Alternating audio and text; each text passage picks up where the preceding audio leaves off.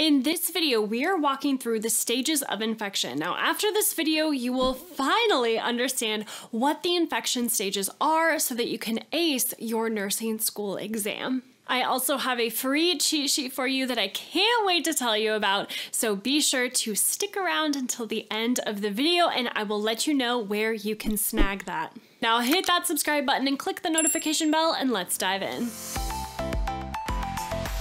There are 4 main stages of infection: incubation, prodromal, illness, and convalescence stage. Now, identifying these stages and recognizing what stage your patient may be in will help you, as the nurse or nursing student, predict and plan your patient's future needs.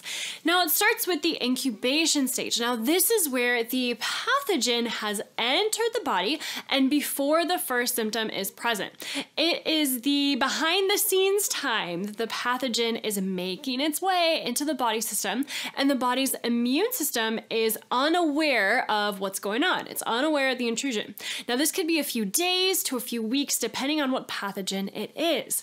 It is also dependent on the pathogen if the patient is infectious during this time. Now, the next stage is the prodromal stage. Now, this is when those first symptoms start and when you start seeing more hallmark symptoms begin. So basically, when you are able to start to feel that something is off within the body, but your symptoms aren't specific or severe yet. Now, it could be a low-grade temperature or feeling slightly more tired than normal, but usually during this time, the patient is contagious and is not fully aware with which pathogen they're dealing with. Now, the third stage is the actual illness stage. Now, this is when the patient has all of the symptoms and they feel really unwell. Now, the symptoms will be specific to the type of pathogen and the type of infection, but overall, the body has mounted an immune response at this point and has general malaise, fever, unwell feeling is due to that immune response. Now, the last stage of infection is the convalescence stage. Now, this is when the immediate symptoms of the infection start to decrease and disappear.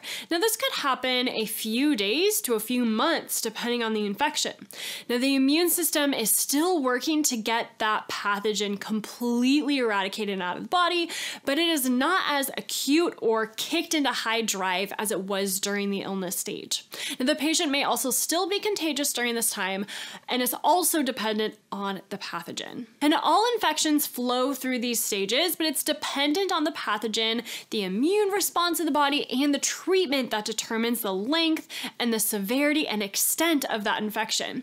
Now, it's important to remember that as a nurse, you should be aware and really thinking ahead for the next phase for your patients. If your patient is not doing well and still seems to be early on in the illness or in the prodromal phase, you know that they are going to likely become sicker and will need a higher level of care and closer monitoring. Now, likewise, if your patient has been through the phases and is in that convalescence stage, and all of a sudden they start not to do so well, you may have to look at other infections or causes for that change. Now, I know that that was a lot of information all at once for you, but friend, you are doing great.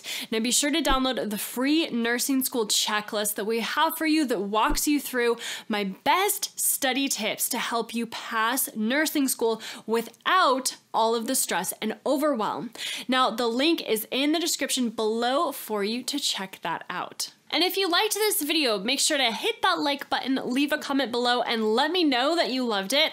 Of course, share it with a friend that might need help with the stages of infection as well. And of course, hit that subscribe button and click the notification bell so you never miss a video. Now, click on one of these videos right over here so you can keep rocking nursing school. And as always, my friend, go become the nurse that God created only you to be. And I will catch you next time on the Nursing School Show. Take care. Bye-bye.